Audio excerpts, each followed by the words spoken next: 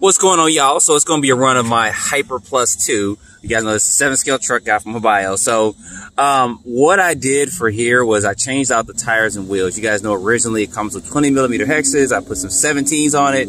I ran the Arma 8S crate, or sorry, 6S Creighton tires and wheels on it from the version 3. And then I just recently switched it out to these tires and wheels from the Low C3 XLE. Now these are a set of used ones that I had. I had to actually trim some of the inside so that it could fit on here kind of without rubbing. Having a little delay there with some stuff, but yeah, I'm gonna have to see what that is. But anyway, guys, I'm gonna go ahead and get this run. Hopefully everything is, yeah, good with it. Okay, my steering's all right. I don't know. Now I still have yet to put any oil in that center diff, so we are going to see some ballooning of the tires. But I figured the Low C3 XLE can handle this, so can handle these tires, so I'm pretty sure this should be okay with it.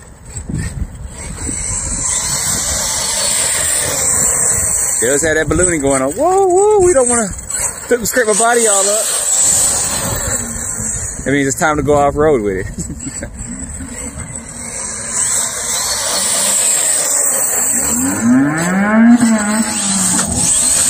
Almost got a wheelie going. Hold on. I gotta see if I can do one. There we go. Ah! See how big them tires got? Alright, let's go ahead and walk up here and take this off-road. So sometimes people ask me, why do I run in certain particular areas that are the same? One reason why I like running over here is because the grass can be really thick, and when my car is really dirty, the grass kind of acts like a brush and it cleans my cars off. And I do this a lot, especially as I run them in like dirt, especially dirt. You can take them to a real grassy area and have your truck or car run through it, and it'll help clean out some of that stuff on it. So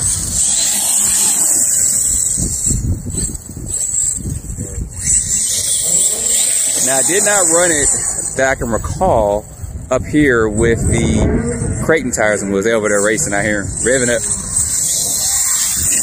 Ooh, that jumped pretty straight and smooth. Didn't even try to get a lot of air. It was just straight jumping there.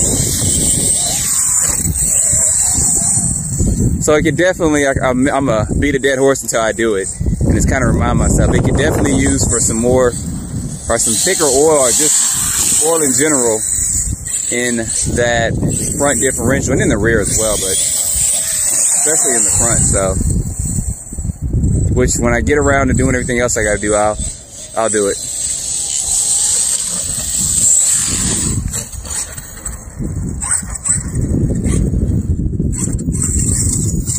Oh, I get up on that curve. Actually, I'm gonna say I like the way it performed a little bit better with the Creighton tires and wheels. Nothing against these. They didn't balloon as much, but they were a little bit smaller. So, and of course, these are used. I mean, these are not like the Creighton ones weren't, but these were really worn down. These tires are like 1.5 years old. It's still performing well though. But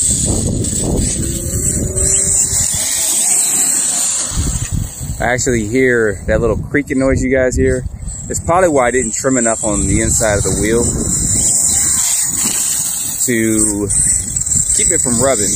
But if it didn't get trimmed enough earlier, it is now.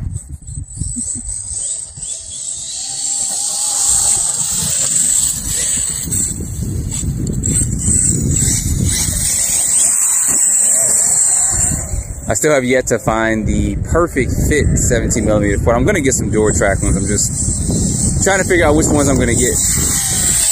That jumps good. That angle jumps real good. I like that. I want to jump into my car, my real car.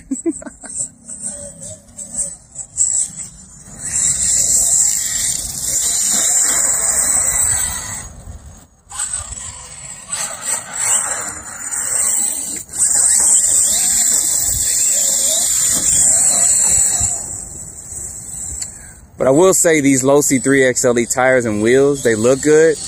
And I haven't had too many issues with them. I mean, I've had these on here for a while, and they have not come off the wheel, which is a good thing. on these or even on my 3XLE. So yeah, I almost hit myself. That would not have been good. I would have had that Peter Griffin rubbing on my knee, on my shin. And it's cold out here too. So I act like y'all ain't never hit yourself with your RC car, especially when it's been cold outside.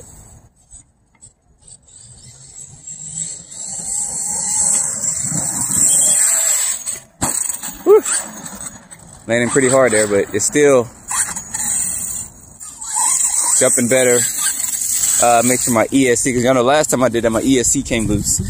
Ended up getting some wires chewed up. Let's see real quick. I know y'all like, just pause the video. It's all good. We don't want to see all that.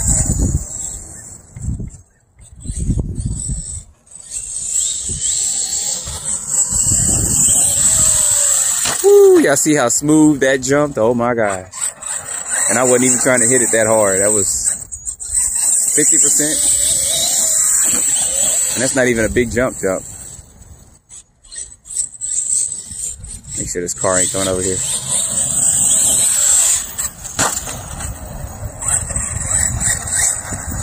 I could probably try to do a backflip, but I'm not gonna try it. Oh, I almost had it. Now I gotta go get it. All right, we're back. So I've run this a lot more, I guess, as I'm running this jibber jabber for a minute, than what I've filmed. And it's been a solid truck, guys. I haven't had any issues with it besides when I first got it and had to change out those tires and wheels. They really were affecting the performance.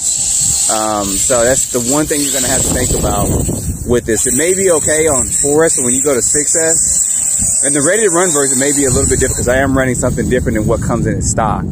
I am running a higher KV motor, so that could probably affect it somewhat, but it's been solid. I mean, part support, that's another thing. I haven't found really too much where you can find parts for it yet, but it hasn't broken, and it's, I don't know, in the mid 40s here right now, and I've run it in the 40s and stuff, and I haven't really had anything break or anything on it, but that's to not say something won't break. But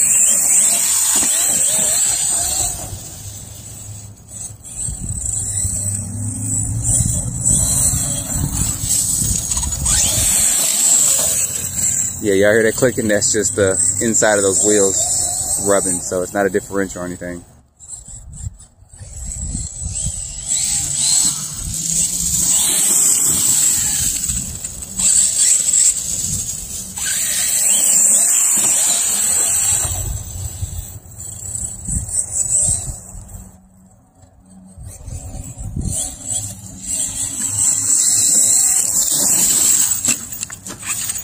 There you go, there on your feet.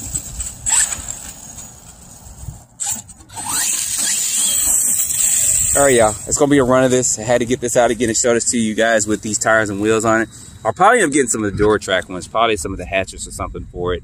But we'll see. I've just gotta take a picture of this and Photoshop some tires and wheels and put it next to it to see what it's gonna look like, and also look at some size and dimensions as well. But so far, this has been good too. I know it's a little bit more expensive, especially this one. This is going to run you close to about $600 as a roller, almost ready to run. You don't get electronics with it, and then the ready to run was like about $100 more. So that's, you guys think about that as you make your purchase for it. But it's been a good solid truck thus far. So anyway, I'm going to run this a lot more, and then I'll be giving you guys kind of some first run thoughts on it as well, as far as what I think you guys should do if you get this truck, some modifications and stuff to it that you'll have to do. Of course, it's going to be diff oil, and then you got to think about the tires and wheels and stuff as well, but everything else has been fine with it. So anyway, don't forget to like, subscribe, and stay tuned for more videos. Thanks for watching.